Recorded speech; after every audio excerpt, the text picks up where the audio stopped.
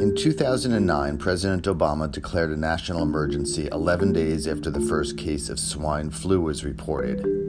Although vaccines arrived late after most infections had happened, fewer than 15,000 Americans died, even as at least 60 million Americans were infected. The Trump administration waited 53 days after the first case of COVID-19 was detected in the U.S. to declare a national emergency.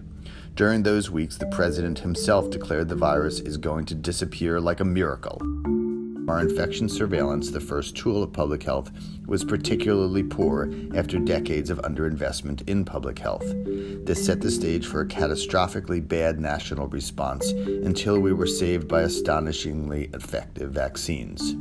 While COVID-19 was much worse than swine flu biologically, we still got lucky with COVID-19.